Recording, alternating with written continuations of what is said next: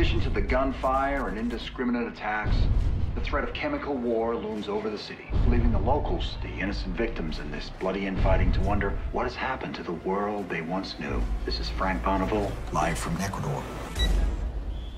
I think we're so much better off here in New York than Ecuador. We've got wine, snacks, not being shot at. You're a journalist at a local radio station. It'd be something big in entertainment by now. I'm chief sound engineer. Ugh. You two make a good team. You need to grow a pair Of breasts. balls. Oh, sorry. It's because you said pair. Because I say pair of breasts, but I don't say pair of balls. I just say balls. We're meant to go to Ecuador. We got as far as an apartment in New York, across the road from the radio station. Live from Ecuador, Frank Bonneville has an exclusive. The desert sand has brought the city to a standstill. Sky has changed color. The sun has all but disappeared. I think we need more information, because I'm pretty sure sand isn't a big problem in Ecuador. What I'm hearing from my sources is that the two correspondents have gone missing. They're in serious danger. Everyone's looking for us, which means we have to go to Ecuador for real. Why do we have to go to Ecuador? It's that or we go to jail. Are they bulletproof vests? Yeah, they are. Why is they... Have you got bulletproof pants? Otherwise, what's the point? Let's go. We're not going. We're going. We're not going.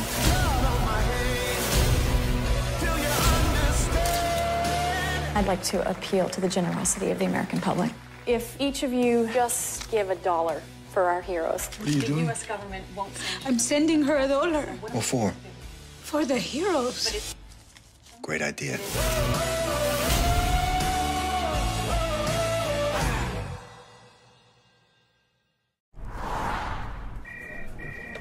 Hello, Lovey Kim. He's back. Christ sake.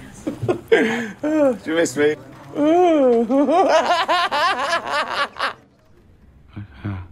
Hello, I'm David Brent.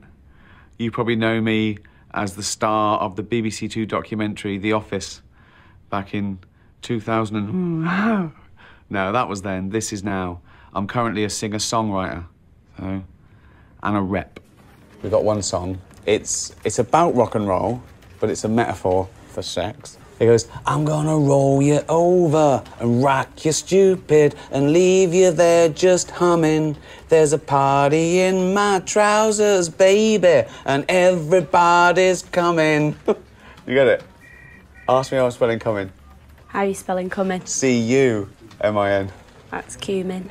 Double M. Think. It's the pos... So, yeah.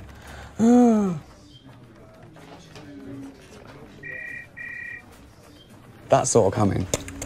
We're not with, but with, you know, although some women do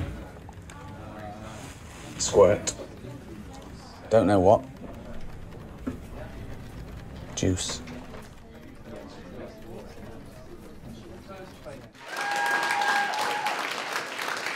Hello. Hello, it's so nice to have you here, my fellow cat lover. Thank you. Oh, yeah. We've just been bonding, haven't we, over our cats. Over feline madness. I know. Which we shall get to later. Yeah. We're probably... People think we're strange, probably. No, they're strange. Loving a cat. They don't love you back. Not like a dog. A dog loves you. A dog goes, you're the best. A cat goes, whatever. So no, I think my cat loves me. Yeah, you're a fool then. But, okay. It loves you because you feed it and because you've got a warm lap. That's it. They're the only animals that tame themselves. They came in and did... Their meow isn't for them. That's not an evolutionary... They learned that meowing contacts us and says food. They're amazing. I love my cat. She doesn't love me back. But your cat is so cute. I follow her on Twitter. But if I fell over and I was having a heart attack, she'd eat my face before I was dead. A dog would call an ambulance. A dog... But anyway, yes, I love cats. Well, let's talk about your humor for a minute, since we're here to talk about Special Correspondents and Brent. What I love about what you do is that I feel like everything comes from your gut. Nothing is focus grouped. Nothing is tested and retested and reshot and re-edited. Was that how you operated from the very beginning? Well, that's true, but then it's funny because I started very late in life. I didn't go into comedy till I was about 36. I wrote The Office when I was 39, and this all started from then. And I thought, oh, this is fast. And I remember I won a BAFTA, and I was sitting at home with the BAFTA, and I said to my girlfriend, why didn't I do this before? And she said, because you wouldn't have been any good. So I needed 39 years for something to, write about. And I think I was probably always practicing. Even though I thought I wasn't trying to be a comedian, I was always the idiot at school and, teasing people and making people laugh about teachers. I was always doing it. I just didn't know you could make money from it. So I think I'd always been practicing. But it's funny because everything I do is a study of people. Everything is about some sort of humanity, really. I don't really want a focus group. I don't want to find the answer. I want to do it my way. Do you see what I'm saying? I'm not saying completely, everything yeah. I do is perfect, but if you do a focus group, they tell you the answer. It's not really your work. It's everyone else's. And I think some people think it's arrogant that I say I don't take notes. I want final edit. It's not. It's just that I think if you do something with your own particular blend of inputs, it'll be slightly different. And I think people connect with that. Because if you do something, you can water something down, make it really homogenized and anodyne, and everyone will like it a bit. But people won't love it. They won't love it. And I think I've seen it in England where people do a sitcom that gets 10 million viewers. It doesn't travel outside the UK because they've made it so specific. Same with stand-ups. There's stand-ups that can play arenas there, but they can't sell a ticket outside. And I think if you do something cult, there's 7 billion people on this planet, and a cult worldwide is so much bigger than the biggest thing in one country. And I wouldn't have it any other way. With that, you polarize people, but I think that's a good thing as well. I want to polarize people because some people are smart and some are idiots. So you've just got to do it your way, and you've got to take the rough with the smooth. You've got to know for everyone who loves your work, someone hates it. And that's perfectly fine. It's perfect. It's absolutely perfect, yeah. And I agree with you that comedy has to be polarizing, because if it's not polarizing, it has no edge, it has no point. Well, no, exactly. If you're not offending someone, not on purpose, but if you're not accidentally offending someone, you're not saying anything, because everyone's different. So, and I think because humour has a certain amount of truth in it, some people are going to hate what you say, but that's true of anything. Everyone's different. So if you're saying anything that means something, that makes a connection, someone's going to agree with you and someone's going to disagree with you. Now, I want to ask you, how did you decide that you wanted to have Final Cut? Because as we were saying back there, only a handful of people have it, and most people don't think ahead far enough to know that they will one day want it. Yeah, I suppose I came with an older head on my shoulders, for one thing. As I say, I was 37, 38, 39. I sort of knew I just wanted to be proud of it. That was the thing. I was a very late starter. I was an underachiever. I was unambitious. I was lazy. And I thought, I found something that I really enjoy, and I want to do it well, and I want to do it my way, however long it lasts. And to get that, I've usually had to go to fringe outlets, BBC 2, not BBC 1, Channel 4, not ITV, HBO, not NBC, because then you would get messed with. So I think I made the stakes a bit lower, but it grows and grows and grows. And now Netflix come along, and they're the best of both worlds. Zero interference, and the sky's the limit. It's the internet. So we sort of found each other. So it's perfect, and I stuck to my guns, and now... and once you get final edit once, which is rare, if it works, which The Office did, then they tend to leave you alone until you lose the millions of pounds. And then they're like... And that hasn't quite happened yet. So I've still, hopefully my next project will get me final edit. Unless it was a $300 million movie, then I probably wouldn't get final edit, because everyone would go, that's my money he's throwing away, And, the focus groups are saying this, and the buzz is la, la, la, la. So, yeah, you don't want to even probably go there. No, I think you've just got to do it, you've got to do it for yourself. And that sounds arrogant, but people appreciate it, I think. There was I think it was in the 30s, this guy took over as Director General of the BBC, and the press said, so are you going to give the people what they want? And he said, oh no, I'm going to give them something much better. Which I think is great, because people don't know what they want. They want to, you know, they choose what they like, but they don't know what they want. Otherwise, they'd do it themselves. And I sometimes say that to people, you know.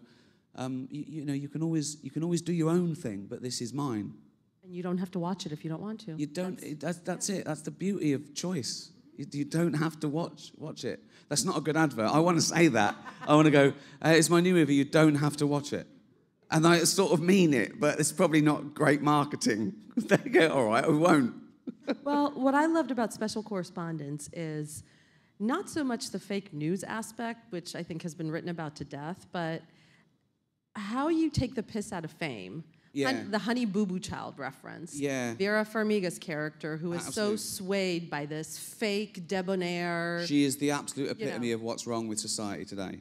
Her character. Yes, not Vera. Yeah, Vera's lovely. No. She plays my wife, and she's fame hungry, and she's spoiled, and her life didn't turn out like she thought. So, well, what about me? You know, you see contestants on these reality shows, and they cry and they go, I want this so badly.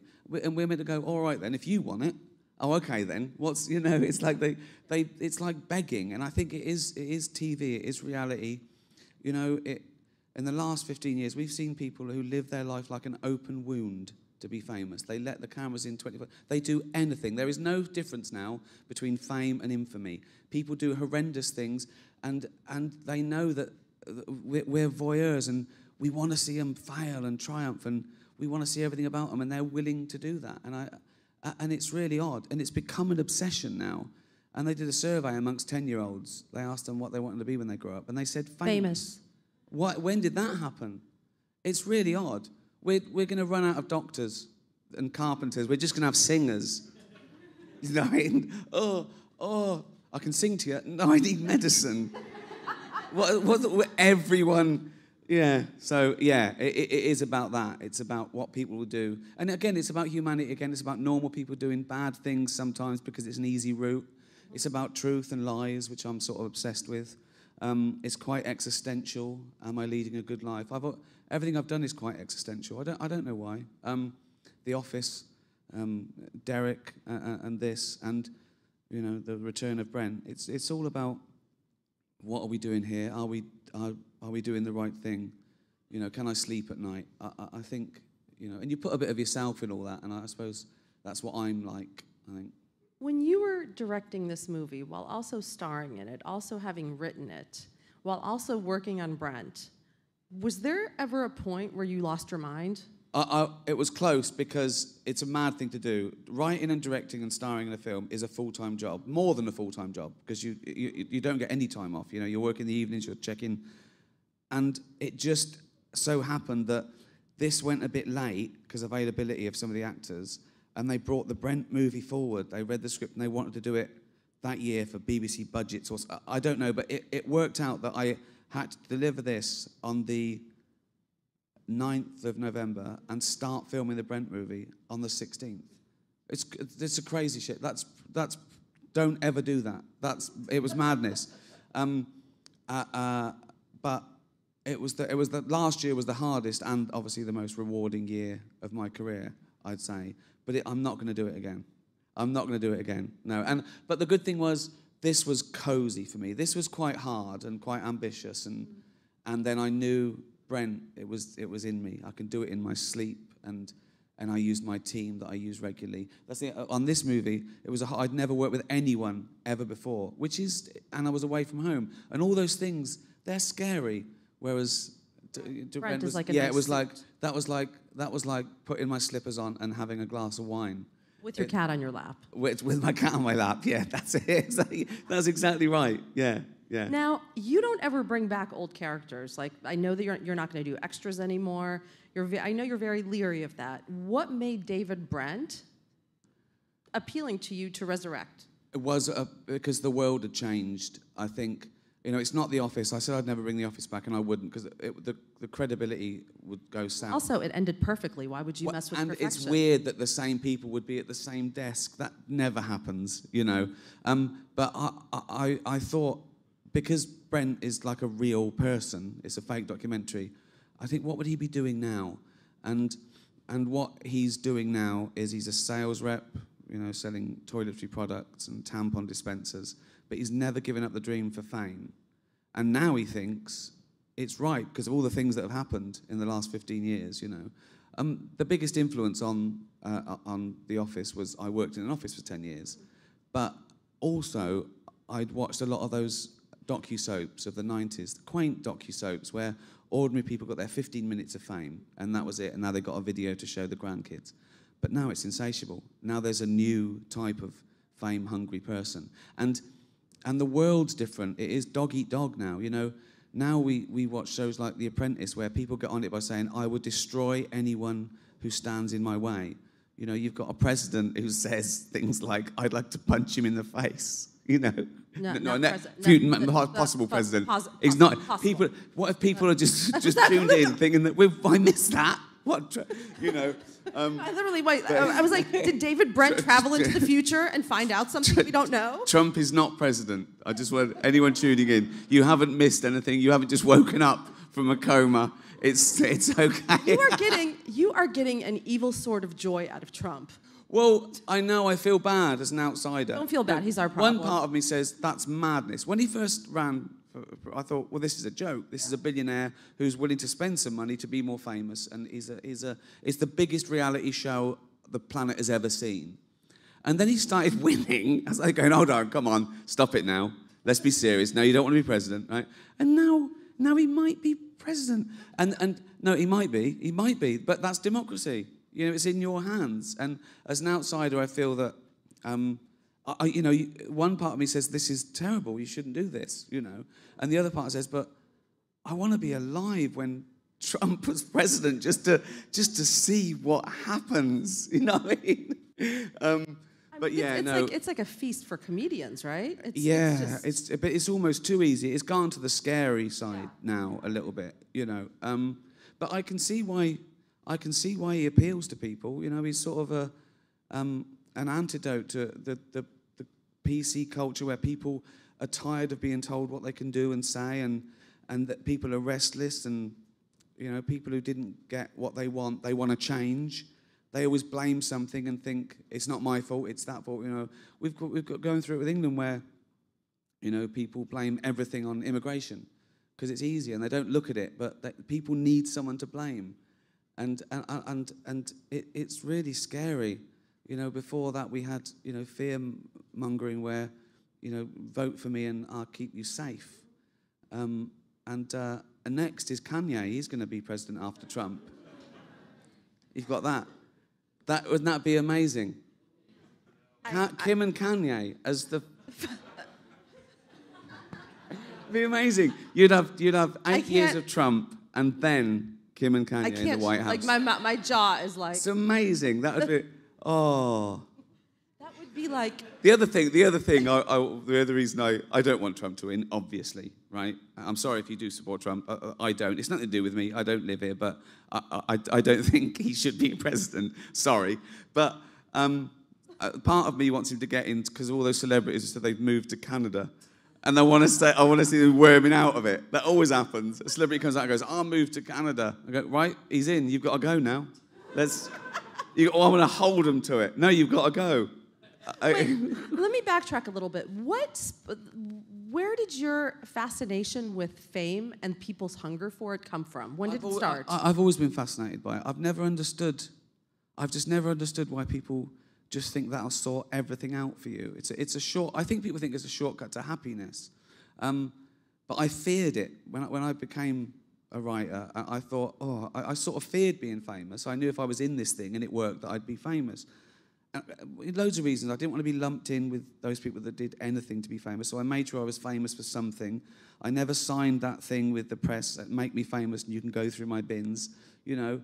And then you come through it and you think, it's not as scary because you've got to do something wrong, really. You you know. And I thought reputation was everything, so I feared that first time someone said something untrue about me.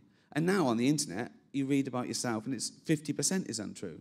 So do I assume that everything is 50% untrue? Yeah, probably. It's just, and no one really cares, and nothing, unless it's really bad, who cares? You know, I don't know these people. And that's the thing, reputation is what strangers think of you, but character is who you really are and what your friends think of you. And now I don't care what they say, because it's virtual. It's not real, you know? Otherwise I wouldn't be on Twitter. Twitter, the things that people say on Twitter. I follow you on Twitter, and dear God, the things that people feel that they can say, it's unreal. Which they'd never say to your face. And you know what, I can't complain. I've got 11 million followers, and I probably get one idiot every day, and I have to look for them for the joy of all the other followers. It's not, you know, there's idiots everywhere. There's idiots on the high street. But it is that thing that and the misogyny and the racism of these people who, you know, they're in their mum's basement angrily doing things, and they hate the world, and they want to, you know, it's mad. But you just, it's not real. Block. Don't, you know. I know some people do get, you know. I feel sorry for kids who are trolled and kids on Facebook. The problem with social media is, when I was a kid, I could be an idiot, and that's it. It's gone. It doesn't exist. Whereas now people would say things on Facebook and it's there forever. You know, I really feel sorry for people who have grown up on Facebook, because it's like they can't hide their mistakes. It's frightening. Like when you started out, you could write The Office in peace and you could take your time and no one was on you about it. No, I know. There's no safe place now for sort of writers. You've just got to be belligerent, and comedians. You know, when you do things like this, or I do warm-ups, or I go live, you're trying stuff out, and it's not for public consumption, but they take things out of context. And some of the things I say in context, in a routine, when they're taken out and put in a newspaper, they look horrendous. They look like madness. But comedy is contextual, you know. And I think outrage culture is a lot to do with social media. You know, 10 years ago, if you saw someone on TV you didn't like, or you thought was an off-colour joke, you'd go, I'm going to complain. You'd get a pen and paper out and you'd go, oh, I can't be bothered. Exactly. But now you can go, hashtag terrible, and there's a mob mentality. But what's good about Twitter, everyone's got their thing, and there's these sort of lynch mobs, you know, with their ism that they hold. You say the wrong word, but what goes around comes around, because sooner or later they say the wrong word or thing about someone else's ism, and they get the flack, and they suddenly realise that, well, I didn't mean that, so maybe the people I've been bullying don't mean it either. And I think it's sort of a good equalizer. And again, it's sort of quite democratic in a way. But I'm fascinated by it. I'm fascinated with what fame does to people. I always have been. What changes someone, and that's good in everyday life. I'm fascinated with morality, what good people do wrong and what bad people. You know, can they change? Like what these guys did. I mean, what your character said makes sense. I would also much rather drink wine and have snacks than be in a war zone. I mean, yeah, of course. Wouldn't? It's when they say to people, why do you want to be a pop star? Better than a real job. You know, it's like 90% of them, they miss out the craft bit. They miss out the joy of creation. And they see someone who's sort of rich and famous, and they go, I want that. And you go, well, you can, but why? What do you want? Not I want an easy life, or I want money, or what do you want from your life? Because to actually create something worthwhile that has longevity, that takes thought and effort and so much hard work. And it's its own reward, in a way. Not that I do it for free, let's be honest. But no, it is. That there's nothing more exciting than an idea. You know, I get an adrenaline rush when I have a good idea for a gag or a joke, and I usually get it when I'm sort of jogging and sort of relaxing, and I run home and I tell Jane, I go, what do you think of this? And she says, please don't say that in public. And I know it's good, and then I do it. But we're talking about offence, okay? The problem with offence is that people are usually offended because they mistake the target of the joke with the subject of a joke. and they're rarely the same. You know, you can joke about anything. It depends what the joke is, you know, and so I deal into taboo subjects for that very reason, because I want to take the audience to a place that hasn't been before. I want to take them through a scary forest with all these... Make them a little bit uncomfortable. Exactly, and then you know, you can rejoice. Oh, it was okay, that was good.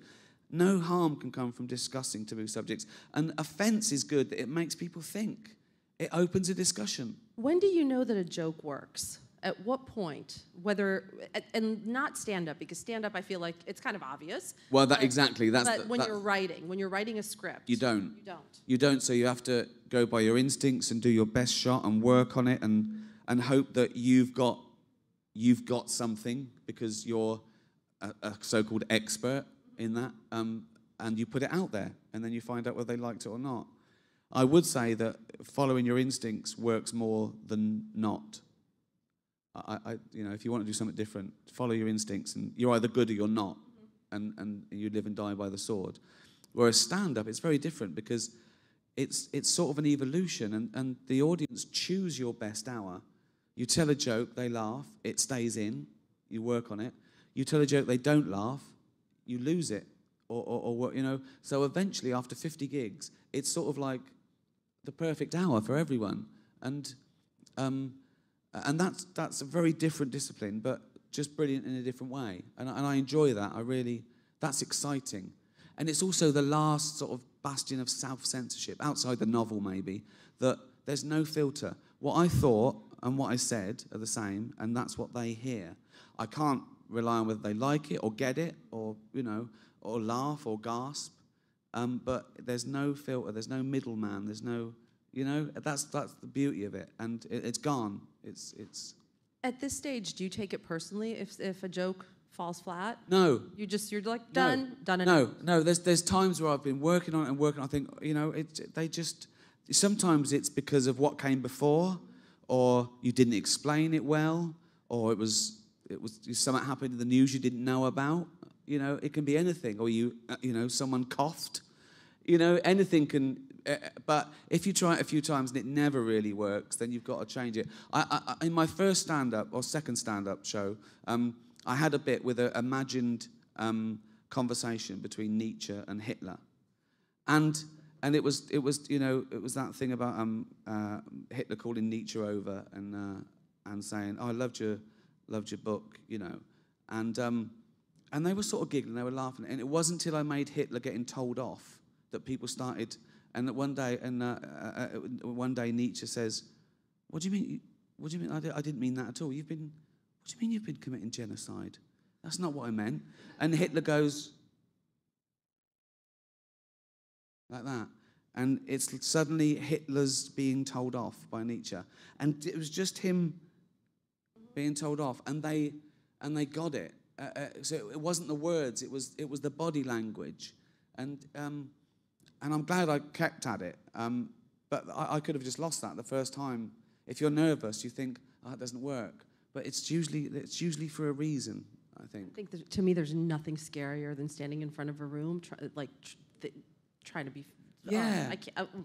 I've never really had that, because I don't care Obviously whether you're good at it. That's why. Well, it's not that. It's that I don't care about failing. I don't care whether they like it or not. It just means nothing to me. I try my hardest, but I never take it personally. I just think, well, they didn't like that, so you know, you can't. And it's really odd that I mean, I'm frightened of things, but that isn't one of them. Apparently, it was voted. People think it was the scariest thing. Public speaking beat the fear of death. It's public speaking, then death. So you'd rather be in the coffin than giving the eulogy. So yeah, I don't worry about being embarrassed, because I'm a putz. You know what I mean? I don't care if people know it. That's why I take pictures of myself in the bath, because that way the paparazzi can't get a worse picture of me than I take myself. So it is a typical defense mechanism, really. So I suppose there is a fear, in a way, and that's how I overcome it. I do it. I've never been embarrassed, really. You do it first, you do it best, right? Yeah. Kind of thing. And I think, but I'm embarrassed for other people. If someone else says something embarrassing, I want to be able to take it back for them. So I like that excruciating social faux pas because I know what it does to people because it does that to me. But personally, I don't really worry about anything. It's just, I think if you're always yourself and you always tell the truth respectfully, I don't think you should ever apologise. You know. Agreed. And before we turn over to the audience, I want to ask you all about. I know you're a huge animal activist. Yeah. And I love well, all your posts. You say that, you but are. there are people that travel the world and they do dangerous things and they spend all their time and money. I tweet and give a bit of money, but it's sort of the least I can do. And I've always been, you know, I've never understood animal cruelty more than anything else, more than saving wildlife, more than anything like that. It's animal cruelty. Why are you punishing this individual being? It breaks my heart. And so if I can't tweet about it, then I'm, you know, I do feel very strongly about it. But animal cruelty is the worst for me. That's the best thing about social media. You know, 10 years ago, it would take you a year to get 100,000 signatures standing outside a supermarket. And now I can do it, and it gets heard in Parliament. So banning bullfighting, illegal puppy breeding, and the Yulin Dog Festival, which is the most horrendous thing I've discovered things that I didn't know existed on this planet, where they skin dogs alive because that makes the meat taste better. Yeah. It's unthinkable. And you say it's the least you can do, but so many people of your stature do nothing. Well, I think some people, maybe some people aren't as passionate or whatever. They're not bad people, or they think it's an unpopular thing to do because they don't want to offend anyone. And as you know, I love to offend people. No, I don't. If people say, you care about animals more than people, and my instinct is to go, yeah. But I don't. But it's stupid because someone can always think of a better cause than you. Like I go, I talk about dogs, and they go, what about the whales? Well, okay, yeah, and the whales. What about the badgers? Yeah, I've only got 140 characters, mate. Let's do one thing at a time. Yeah, I have noticed that they do that too. Ridiculous. They're like, it's so nice that you care about whales. What about cancer? I know. Well, and yeah, I'm like, yeah. Oh my God. I want to send back, why do you only care about cancer? What about AIDS? Shut the up. And right here in the front, please. How's it going, Ricky? Hey, good. Good. My name is Debbie, and I just want to know if and when you're going to bring An Idiot Abroad back.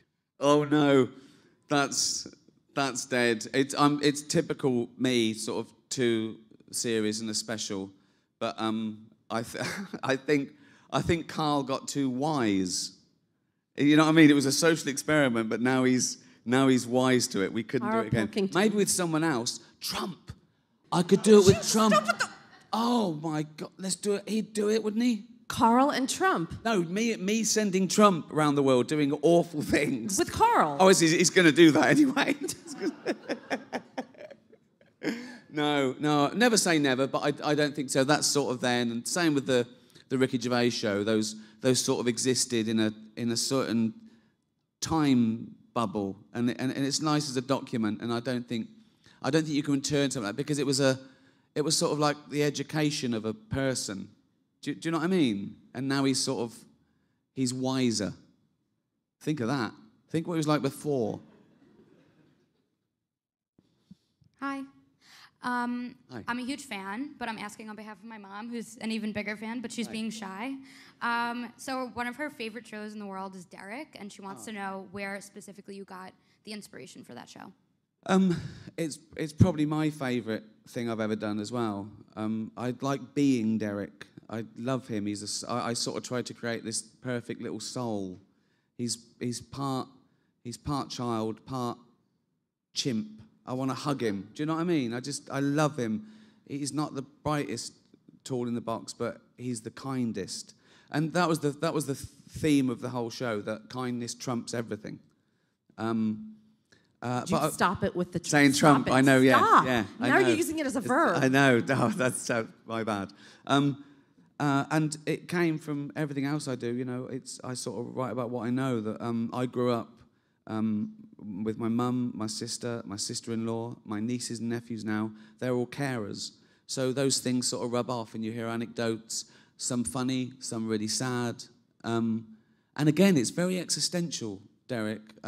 The Office was about becoming sort of middle-aged, and this was about being 80 and 90 at the end of your life and looking back. And it was all about passing on wisdom and respecting the elderly. And the other thing is that I noticed that we don't really care about our elderly in Britain like we should. You might be saying, I don't know, but it's sort of like people can't wait to get rid of them. Shove them in a home. I know, and it's sort of tough, and some people, sometimes it's better, yeah, I think it's, I think I'd just be interviewing old people all the time because they've lived it. It's like we make stuff up and we don't know, but I want to go, I just have documentaries where it was just people talking about what it was like in the, you know what I mean? It's like, it's from the horse's mouth. Yeah, so that's the inspiration for it. And we have time for one more question, please. Hi, I just wanted to ask you, you talked a little bit about writing and directing and acting in the same project. Are those like 3 different things that you have to separate in your mind, or like how do you objectify your own work? They sort of come as a package because I know the reason I sort of became a director was to protect the writing. The reason I was in it because I wrote something for me that I thought I was the best person to do it, so it felt real. And the reason I became a producer was protect my directing, and so it was all to do with, it always came as a package. What did I want to see on the telly? When I first, I didn't know what the lenses did. I'd ask someone. I didn't know, I didn't know a tenth of the things I do now, but I've still kept the core thing of what do I want to see on telly and what's the point of this? Because it doesn't matter what you do. It doesn't matter. You can have the greatest special effects in the world, superhero movies, Avatar. We don't know where it's going to. Soon we're going to be watching films as we walk along the road, But what will never change is one person telling another person what day they've had. That is humanity. Me telling you a story I've got. And I don't care who you are, but if your friend comes to you and says, you'll never guess what happened, you're transfixed. They don't need special effects. They just say, so-and-so's just been arrested. What? It's passing on an interesting story. That's all it is. And it doesn't need to be heavy satire or heavy anything, really. It's just one person's story. When they do a war film, it's always about the minutiae. It's about one person's struggle, because that's what we know. War is horrendous. We know that. What did you think of it? We want to get inside people's minds because we empathize. It's all about empathy. It's all about empathy. We know what we feel like, and we want to connect. And that's all it is. Any art form is making a connection with a stranger. That's all it is. Absolutely. And Special Correspondents is streaming now on Netflix. Yeah. And when is David Brent For your Cumin? Emmy consideration. And wait. Hold it for 1 second, please. They're not Emmy voters, though. They might be. But when is is David Brent Cumin to Netflix? It's Cumin to Netflix. It comes out in cinemas in the UK, 19th of August, and I think then in Australia and Ireland and New Zealand. And it was going to be in cinemas, but Netflix, the mighty Netflix, came through, and they bought it all out. Everyone will see it. And now. they did the bet. It's great. But exactly. They did it with Special Correspondents. Special Correspondents was a studio movie, and Netflix came in and outbid them at the last moment. And I love Netflix for that, because not only is it's a brilliant deal, but as an artist you just want as many people to watch your work as possible. And I'd rather it'd come out in America and we'd work it, and I'd do loads of chat shows, and I don't know how many people would go and see it, but this way they've got 75 million subscribers, and I've been paid, so watch it if you want. It's coming next February. Cumin next February. Thank you. You so much, Ricky. My pleasure. Thank you. Here, I can't rely on whether they like it or get it or or laugh or gasp. But there's no filter. There's no middleman. There's no, that's the beauty of it. And it's gone. It's. At this stage, do you take it personally if a joke falls flat? No. You're like, done, done enough. No, there's times where I've been working on it and working on it. I think, you know, sometimes it's because of what came before, or you didn't explain it well, or it was something happened in the news you didn't know about. You know, it can be anything, or someone coughed. You know, anything can. But if you try it a few times and it never really works, then you've got to change it. In my first stand-up or second stand-up show, I had a bit with an imagined conversation between Nietzsche and Hitler, and it was that thing about Hitler calling Nietzsche over and saying, "Oh, I loved your book," you know, and they were sort of giggling, they were laughing, and it wasn't until I made Hitler getting told off that people started. And that one day Nietzsche says, "What do you mean? What do you mean? I didn't mean that at all. What do you mean you've been committing genocide? That's not what I meant." And Hitler goes like that, and it's suddenly Hitler's being told off by Nietzsche, and it was just him being told off, and they got it. So it wasn't the words; it was the body language, and I'm glad I kept at it. But I could have just lost that the first time. If you're nervous, you think, "Oh, it doesn't work." But it's usually for a reason, I think. I think to me, there's nothing scarier than standing in front of a room, trying to be. Yeah. I can't. I've never really had that because I don't care Obviously whether you're good at it. That's why. Well, it's not that. It's that I don't care about failing. I don't care whether they like it or not. It just means nothing to me. I try my hardest, but I never take it personally. I just think, well, they didn't like that, so you can't. And it's really odd that I mean, I'm frightened of things, but that isn't one of them. Apparently, it was voted. People felt it was the scariest thing. Public speaking beat the fear of death. Public speaking, then death. So you'd rather be in the coffin than giving the eulogy. So yeah, I don't worry about being embarrassed because I'm a putz. You know what I mean? I don't care if people know it. That's why I take pictures of myself in the bath, because that way the paparazzi can't get a worse picture of me than I take myself. So it is a typical defense mechanism, really. So I suppose there is a fear, in a way, and that's how I overcome it. I do it. I've never been embarrassed, really. You do it first, you do it best, right? Yeah. Kind of thing. And I think, but I'm embarrassed for other people.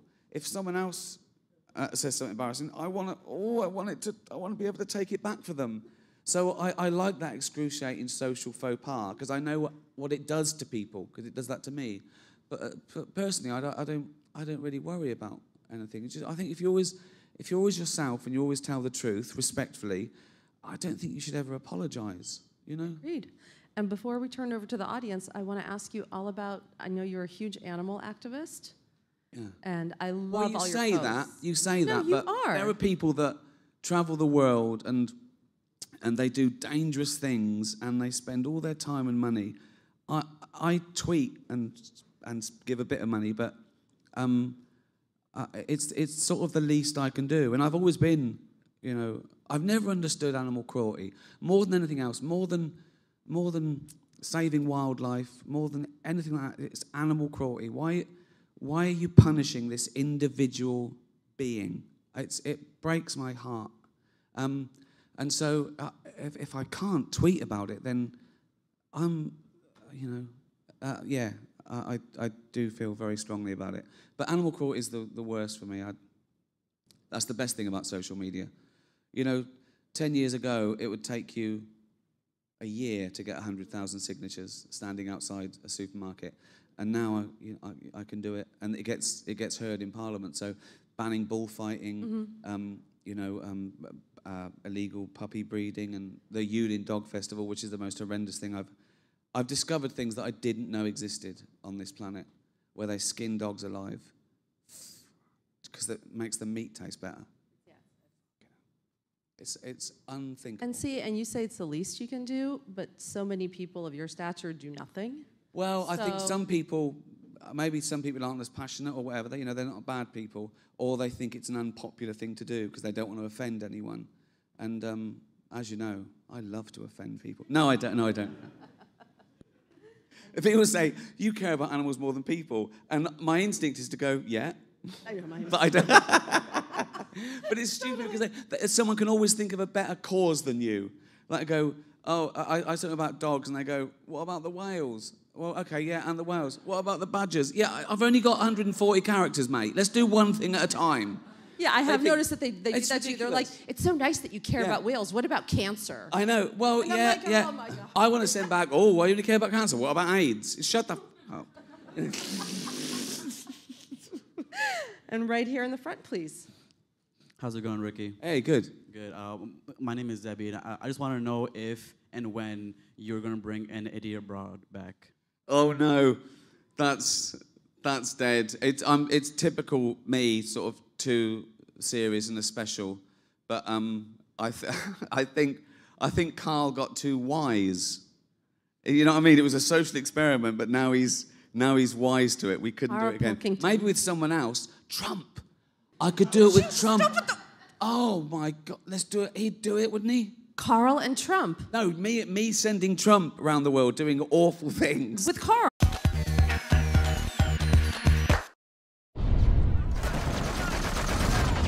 In addition to the gunfire and indiscriminate attacks, the threat of chemical war looms over the city, leaving the locals, the innocent victims in this bloody infighting, to wonder what has happened to the world they once knew. This is Frank Bonneville, live from Ecuador. I think we're so much better off here in New York than Ecuador. We've got wine, snacks, not being shot at. You're a journalist at a local radio station. It'd be something big in entertainment by now. I'm chief sound engineer. Ugh, you two make a good team. You need to grow a pair Of breasts. balls. Oh, sorry. It's because you said pair. Because I say pair of breasts, but I don't say pair of balls. I just say balls. We meant to go to Ecuador. We got as far as an apartment in New York, across the road from the radio station. Live from Ecuador, Frank Bonneville has an exclusive. The desert sand has brought the city to a standstill. Sky has changed color. The sun has all but disappeared. I think we need more information, because I'm pretty sure sand isn't a big problem in Ecuador. What I'm hearing from my sources is that the 2 correspondents have gone missing. They're in serious danger. Everyone's looking for us, which means we have to go to Ecuador for real. Why do we have to go to Ecuador? It's that or we go to jail. Are they bulletproof vests? Yeah, they are. Why is they... Have you got bulletproof pants? Otherwise, what's the point? Let's go. We're not going. We're going. We're not going.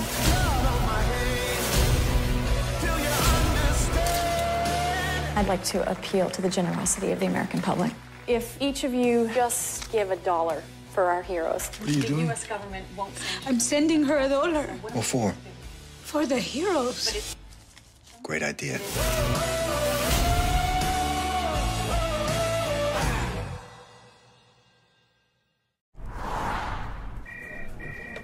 Hello, love you, Kim. He's back. Christ, see you again. Do you miss me?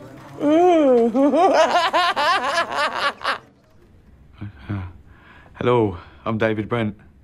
You probably know me as the star of the BBC 2 documentary The Office back in 2000 No, that was then. This is now. I'm currently a singer-songwriter, and a rep. We've got one song. It's about rock and roll, but it's a metaphor for sex. It goes, I'm gonna roll you over and rock you stupid and leave you there just humming. There's a party in my trousers, baby, and everybody's coming. You get it? Ask me how I'm spelling coming. How are you spelling Cumin? C-U-M-I-N. That's Cumin. Double M. Think. It's the pos... So, yeah.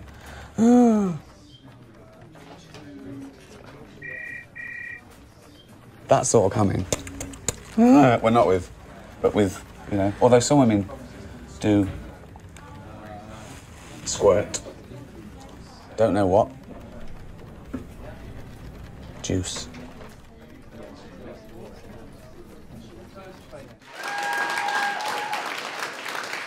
Hello. Hello, it's so nice to have you here, my fellow cat lover. Thank you. Oh, yeah. We've just been bonding, haven't we, over our cats. Feline madness. I know. Which we shall get to later. Yeah, we're probably, people think we're strange, probably. No, they're strange. Loving a cat. They don't love you back. Not like a dog. A dog loves you. A dog goes, you're the best. A cat goes, whatever. So no, I think my cat loves me. Yeah, you're a fool then. But, okay. It loves you because you feed it and because you've got a warm lap. That's it. They're the only animals that tame themselves. They came in and did... Their meow isn't for them. That's not an evolutionary... They learned that meowing contacts us and says food. They're amazing. I love my cat. She doesn't love me back. But your cat is so cute. I follow her on Twitter. But if I fell over and I was having a heart attack, she'd eat my face before I was dead. A dog would call an ambulance. A dog. But anyway, yes, I love cats. Well, let's talk about your humor for a minute, since we're here to talk about Special Correspondents and Brent. What I love about what you do is that I feel like everything comes from your gut. Nothing is focus grouped. Nothing is tested and retested and reshot and re-edited. Was that how you operated from the very beginning? Well, that's true, but then it's funny because I started very late in life. I didn't go into comedy until I was about 36. I wrote The Office when I was 39, and this all started from then. And I thought, oh, this is fast. And I remember I won a BAFTA, and I was sitting at home with the BAFTA, and I said to my girlfriend, why didn't I do this before? And she said, because you wouldn't have been any good.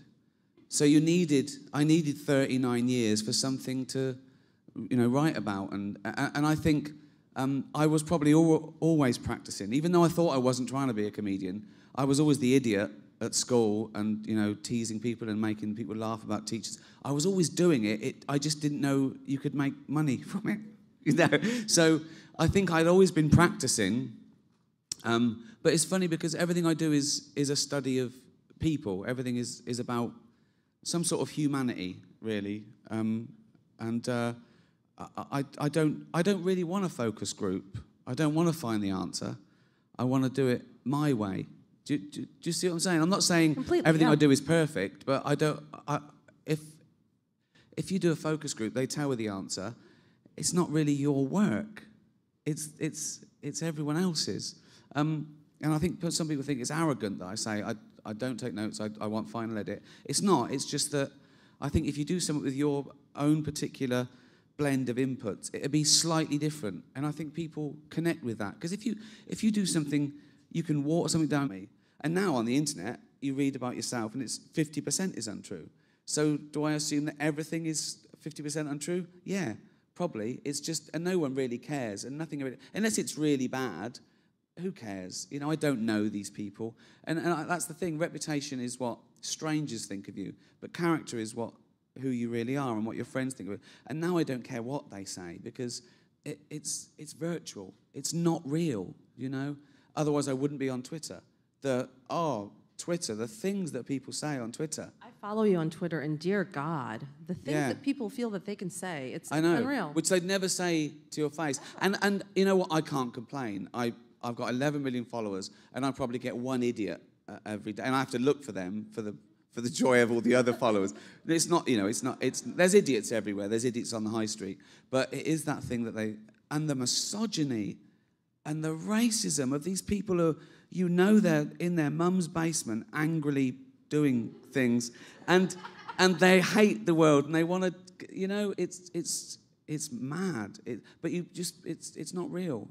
Block. Don't, I know some people do get, I feel sorry for kids who are trolled and kids on Facebook. The problem with social media is, when I was a kid, I could be an idiot, and that's it. It's gone. It doesn't exist. Whereas now people would say things on Facebook and it's there forever. I really feel sorry for people who have grown up on Facebook because it's like they can't hide their mistakes. It's frightening. Like when you started out, you could write The Office in peace and you could take your time and no one was on you about it. No, I know. There's no safe place now for sort of writers. You've just got to be belligerent, and comedians. When you do things like this, or I do warm-ups, or I go live, you're trying stuff out, and it's not for public consumption, but they take things out of context. And some of the things I say in context, in a routine, when they're taken out and put in a newspaper, they look horrendous. They look like madness. But comedy is contextual, you know? And I think outrage culture is a lot to do with social media. You know, 10 years ago, if you saw someone on TV you didn't like, or you thought it was an off-colour joke, you'd go, I'm going to complain. You'd get a pen and paper out and you'd go, oh, I can't be bothered. You know? Exactly. But now you can go, hashtag terrible, and there's a mob mentality. But what's good about Twitter, everyone's got their thing, and there's these sort of lynch mobs, you know, with their ism that they hold. You say the wrong word, but what goes around comes around, because sooner or later they say the wrong word or thing about someone else's ism, and they get the flack, and they suddenly realise that, well, I didn't mean that, so maybe the people I've been bullying don't mean it either. And I think it's sort of a good equaliser. And again, it's sort of quite democratic in a way. But I'm fascinated by it. I'm fascinated with what fame does to people. I always have been. What changes someone, and that's good in everyday life. I'm fascinated with morality, what good people do wrong and what bad people. You know, can they change?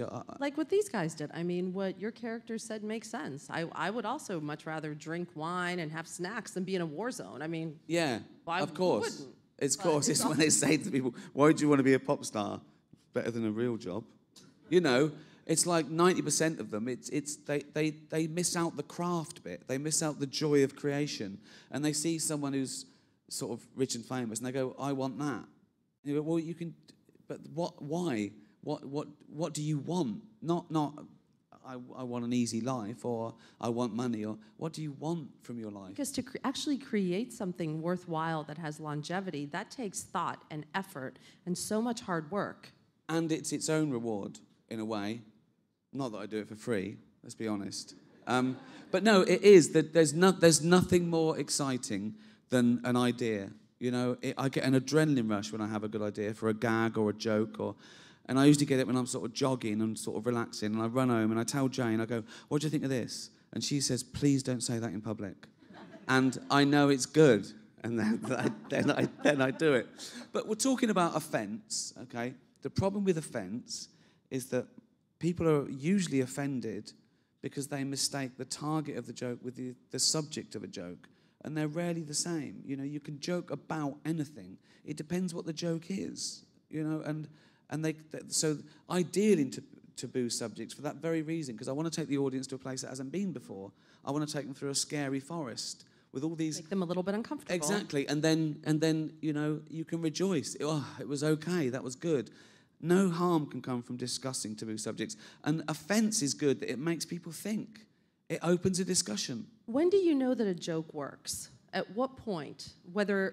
And not stand-up, because stand-up, I feel like it's kind of obvious. Well, exactly. But when you're writing a script, you don't. You don't. So you have to go by your instincts and do your best shot and work on it and hope that you've got something, because you're a so-called expert in that, and you put it out there, and then you find out whether they liked it or not. I would say that following your instincts works more than not. You know, if you want to do something different, follow your instincts, and you're either good or you're not, and you live and die by the sword. Whereas stand-up, it's very different, because it's sort of an evolution, and the audience choose your best hour. You tell a joke, they laugh, it stays in, you work on it. You tell a joke, they don't laugh, you lose it, or you know. So eventually, after 50 gigs, it's sort of like the perfect hour for everyone, and that's a very different discipline, but just brilliant in a different way. And I enjoy that. That's exciting. And it's also the last sort of bastion of self-censorship, outside the novel maybe, that there's no filter. What I thought and what I said are the same, and that's what is a full-time job, more than a full-time job, because you don't get any time off. You know, you're working the evenings, you're checking.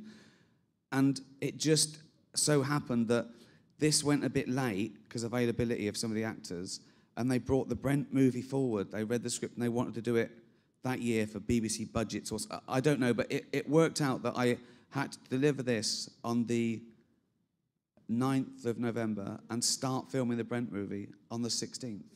It's a crazy shit. That's don't ever do that. It was madness. But it was the last year was the hardest and obviously the most rewarding year of my career, I'd say. But I'm not going to do it again.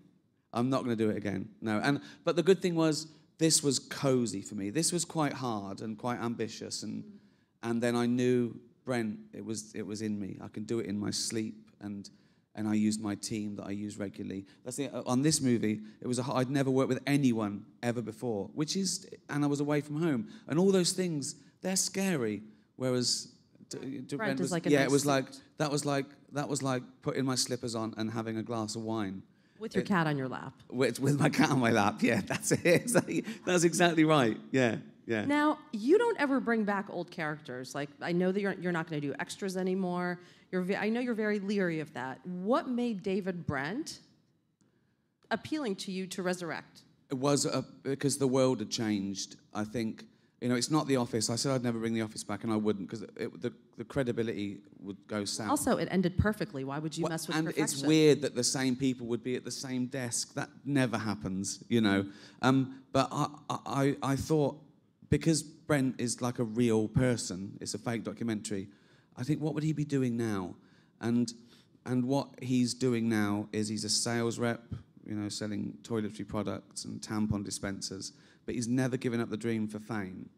And now he thinks it's right because of all the things that have happened in the last 15 years, The biggest influence on The Office was I worked in an office for 10 years, but also I'd watched a lot of those docu-soaps of the 90s, the quaint docu-soaps where ordinary people got their 15 minutes of fame, and that was it, and now they got a video to show the grandkids. But now it's insatiable. Now there's a new type of fame-hungry person. And the world's different. It is dog eat dog now, Now we watch shows like The Apprentice where people get on it by saying, I would destroy anyone who stands in my way. You've got a president who says things like, I'd like to punch him in the face, possible president. He's not. Possible. People. What if people are just tuned in thinking that I missed that? What? I literally I was like, did David Brent travel into the future and find out something we don't know? Trump is not president. I just want anyone tuning in. You haven't missed anything. You haven't just woken up from a coma. It's okay. You are getting an evil sort of joy out of Trump. Well, I know I feel bad as an outsider. Don't feel bad. He's our problem. One part of me says that's madness. When he first ran, I thought, well, this is a joke. This is a billionaire who's willing to spend some money to be more famous, and it's the biggest reality show the planet has ever seen. And then he started winning. I was like going, hold on, come on, stop it now. Let's be serious. No, you don't want to be president, right? And now he might be president.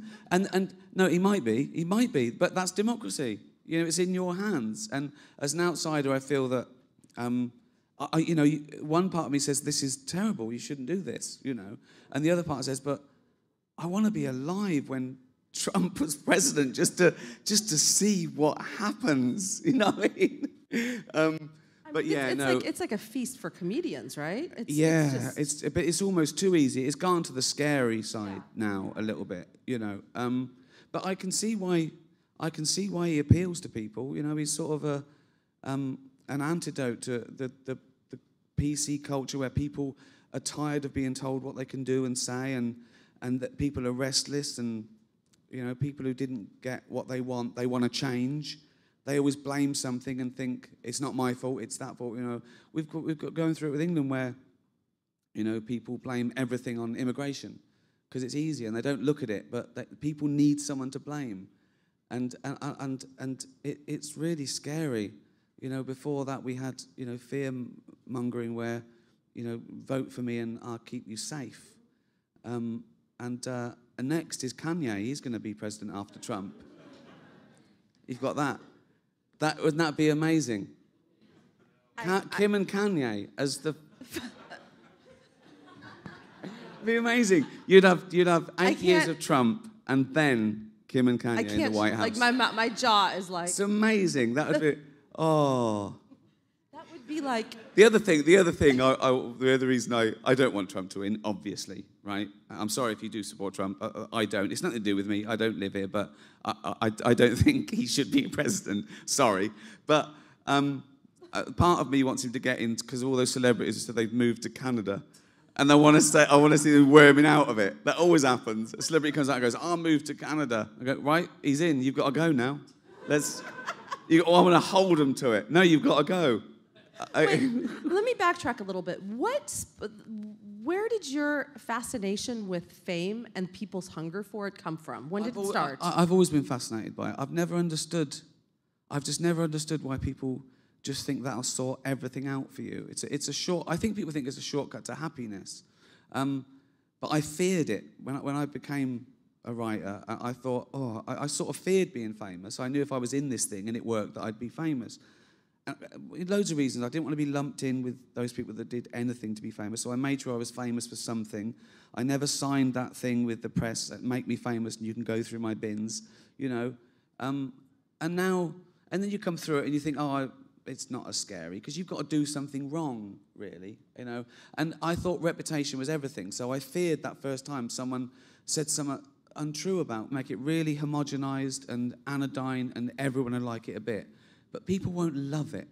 They won't love it. And I think I've seen it in England where people do a sitcom that gets 10 million viewers. It doesn't travel outside the UK because they've made it so specific. You know, same with stand-ups. There's stand-ups that can play arenas there, but they can't sell a ticket outside. And I think if you do some cult, there's 7 billion people on this planet, and a cult worldwide is so much bigger than the biggest thing in one country.